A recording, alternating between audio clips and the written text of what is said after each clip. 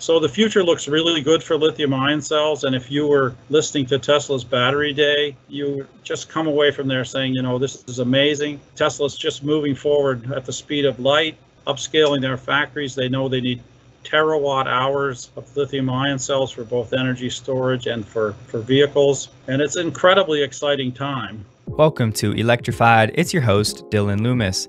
To kick things off, we'll start with an update on the utility scale BESS, which is just battery electric storage system, between PG&E, or Pacific Gas and Electric, and Tesla, which is constructed at Moss Landing. Moss Landing is in Monterey Bay in California, just south of San Jose. You're looking at the most recent footage of construction progress. Construction is expected to be finished by early 2021, and the BESS should be operational sometime in Q2 2021. When it's finished, it will have 256 Tesla Mega Packs, which are each capable of 3 megawatt hours of energy storage.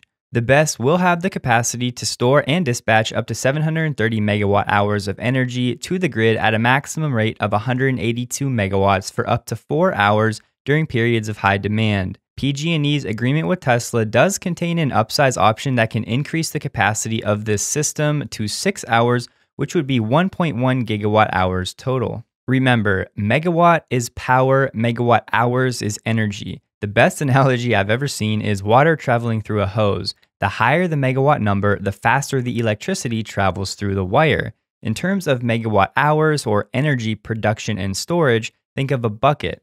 The larger the megawatt hour number, the larger the bucket, and thus the larger the capacity. Now, to give you some context, the last 5 quarters of Tesla's megawatt hour quarterly storage deployments were as follows: 415, 477, 530, 260, 419 megawatt hours. So this 730 megawatt hour project alone would actually make for Tesla's best quarterly megawatt hour deployment when it does hit the books. Pacific Gas and Electric predicts Moss Landing BESS will save more than $100 million over a 20-year lifespan. Next up, we get news that Tesla is limiting its used vehicle warranty. On the website, it says, Tesla used vehicles are covered by the remainder of 4 years or 50,000 miles left on the basic vehicle limited warranty. After expiration, the used vehicle limited warranty provides additional coverage of 1 year or 10,000 miles. If the basic vehicle limited warranty has already expired, the used vehicle limited warranty will provide coverage of 1 year or 10,000 miles starting from your delivery date. Tesla has historically lost money on service, and so with a larger portion of their fleet becoming older vehicles,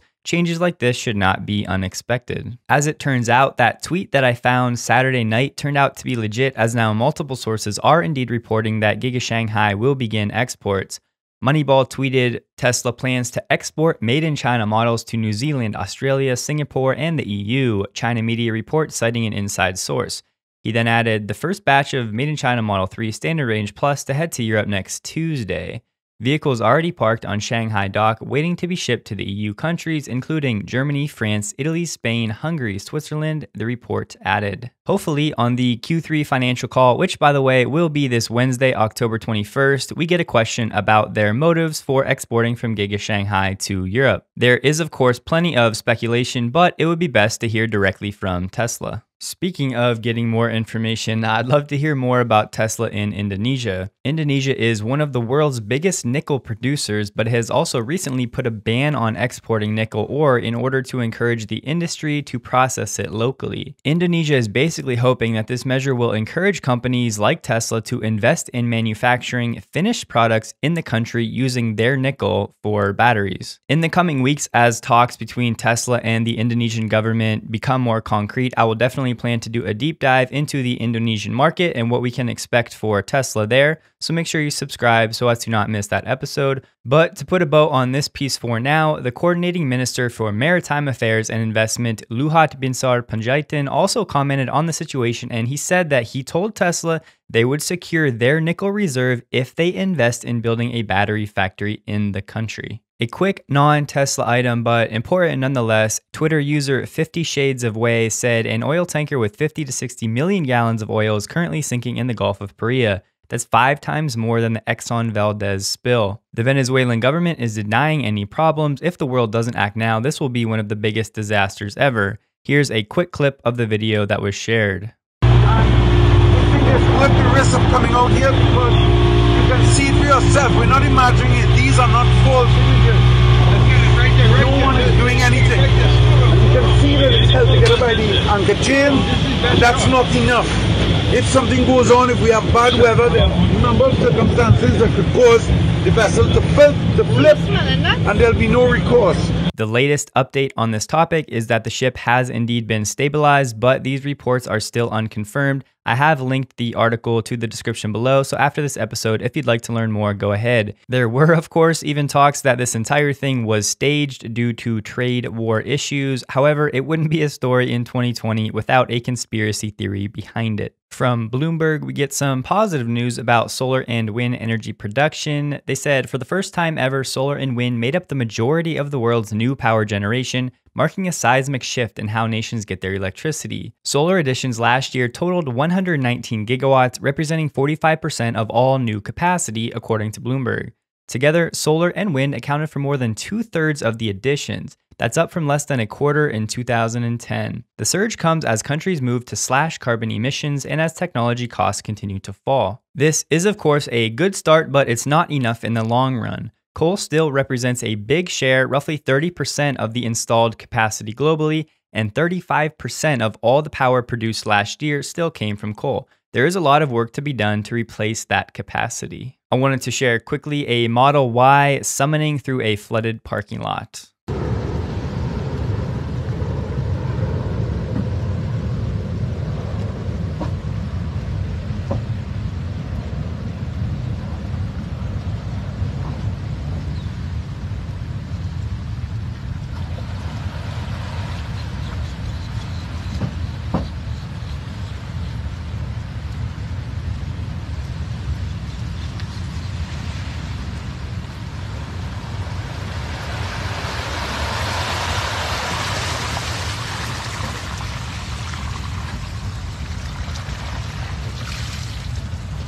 Sticking with the theme of video clips, here is one of the new Model 3 center console.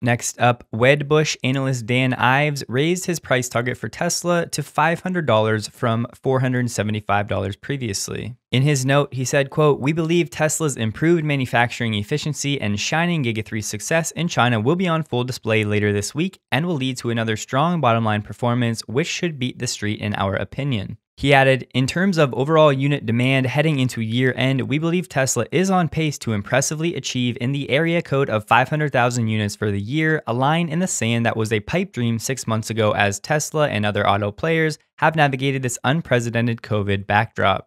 So Ives maintained a neutral rating on Tesla stock, but is obviously somewhat bullish for the end of the year. Great news on SpaceX. Back in May, they submitted an application with the Canadian Radio, Television and Telecommunications Commission, or CRTC for short, to apply for a license to offer Starlink satellite broadband internet. SpaceX, of course, is looking to provide internet service globally eventually, primarily in places where internet is unreliable and unavailable. If you didn't know, millions of people around the world still do indeed lack access to affordable internet in their homes. So on October 14th, Canadians actually created an official petition that was shared on social media asking their government authorities to ask the regulatory agency to grant SpaceX Starlink a license. So in less than 3 days, the petition gathered over 2,000 signatures from residents living across the country. After all of this support SpaceX received, on October 15th, the CRTC finally granted the company a license to provide Starlink satellite broadband internet. Vincent on Twitter tweeted, "Tesla is 2020's top-selling brand in South Korea with a massive 79.6% of EV market share." The article said Tesla sold 2,056 EVs in September 2020, accounting for more than 91% of South Korea's total EV sales. This truly jaw-dropping market share demonstrates that Koreans very clearly have a preference for the highest quality EVs. In the first 9 months of 2020, Tesla sold 10,518 vehicles, which accounted for a whopping 79.6% of the nation's EV sales. Customers can purchase Tesla models at lower prices with a central government subsidy of 8 million won and a provincial government subsidy worth up to 10 million won. Now, to close out today's episode, I'm going to leave you with a roughly 4-minute clip of a Jeff Dahn presentation that he gave about 3 weeks ago, talking about Tesla's lithium-ion batteries and lithium-ion batteries in general. And what we plot is the charge-discharge capacity of small lithium-ion pouch cells. They're probably about 1/5 or 1/10 the capacity of what's in your cell phone, but they are exact replicas of, and we charge and discharge them, in this case with a 1-hour discharge and a 1-hour charge, and every 100 cycles we do a 20-minute discharge, and we do a half an hour discharge, and so on, and we call that a rate test. But really what I want you to look at is the cycle number axis here. It goes to 10,000 charge-discharge cycles. And these cells have been going for 10 years, for 3 years so far. These ones are being charged to 80% of their full capacity, 90%, 100%. And all of these show no evidence of failure at all after 3 years and 10,000 cycles. So, you know, it's pretty incredible. A well-designed lithium-ion cell can work like a charm for a very, very long time. And if you do the math and you say, look, let's just put these in a moderate range electric vehicle, 350 kilometers per cycle, 10,000 cycles, that's 3.5 million kilometers, you know. That's incredible. Like, no vehicle is ever going to go 3.5 million kilometers, at least not a passenger vehicle. So do we need batteries that are this good? I mean, is it really necessary? And it's actually even better than this. So here's some other data that just shows you that if you're doing this 100% depth of discharge, so this means charge all the way as much as you can and discharge all the way as much as you can, then you can see there's some small capacity loss that's taking place over these 20,000 hours of testing. 8,700 hours is a year. So this is about 2.5 years of testing. But look what happens when you just use the battery as most electric vehicle drivers would do. The majority of your trips are commuting to and from work, where you might go, you know, 50 kilometers, 80 kilometers, not the full 400. And if you're doing these short range trips, 25% depth of discharge, look at this, there's absolutely no loss. 2.5 years, 15,000 cycles. So when well-designed lithium batteries are used in vehicles, the lifetime is going to be incredibly long. And again, I come back to this and say, do we need batteries that are this good, right? And this is where you have to think about, what are we not doing that we should be doing? And the first place where this should happen is in situations where you know exactly what the vehicle is doing every single day. A good example is a school bus. Like, you know, in the morning, the school bus is going to go gather up the kids, take them to school, and then it's parked. And it's parked when the sun is shining in the middle of the day. It should be charging at that point. And then when it's in the afternoon, the school bus takes the kids home. And then during the nighttime, it can be discharged into the grid, you know, at the time of day that Lucas was talking about, when everybody's coming home, plugging in their, you know, making dinner, turning on lights, running a TV. All these school buses can be discharging to just the level where they have enough electricity to make the first morning drive again. And all of this is coupled to the weather reporting, because if it's not going to be sunny the next day, you don't want to discharge all the way, you know. So you think about the computer software that needs to be done to do this intelligently and smartly. You know, it's a lot of work to do, but with an awesome lithium-ion cell, it makes enormous sense. But that will do it for today's episode of Tesla News. Please take a second to like the video if you did, consider subscribing for more Tesla content, and I look forward to seeing you in the next episode. Have a great day.